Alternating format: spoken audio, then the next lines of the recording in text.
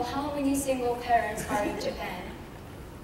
According to the website Career Connection, there are 1,200,000 single mothers and 223,000 single fathers in 2011. Actually, the divorce rate isn't much higher than other countries, but because there are fewer amounts of single parents compared with other countries, they don't have a community to share their anxieties. Japan needs to think about problems facing single mothers and single fathers.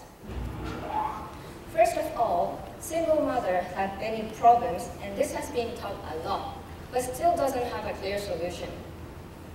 Elementary schools and junior high schools are compulsory education, but in high schools, we need to buy many textbooks that cost a pretty lot.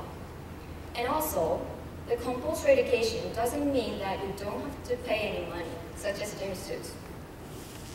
Single parents are difficult to go together with work and housework, so the income isn't stable. Imagine you're a single parent. In this situation, can you reassure your children? Practically, Akaishi reported that there was a murder because of single mother's problem of money. We must not neglect this problem. Second, how about single fathers? Single fathers are a little bit minor, and this hasn't talked as much as single mothers. So, this minority makes the problem difficult to solve. The website Career Connection also reported that single fathers have a problem of income.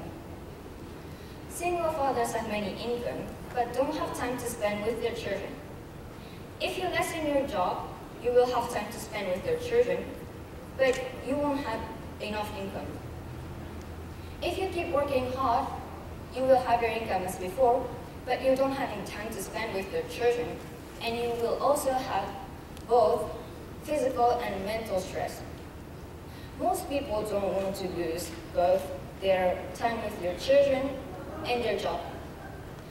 Japan needs to make rules for helping single fathers too. We need to think about this problem more deeply to relieve anxieties facing single parents and make a society that everybody can live more comfortably. Thank you.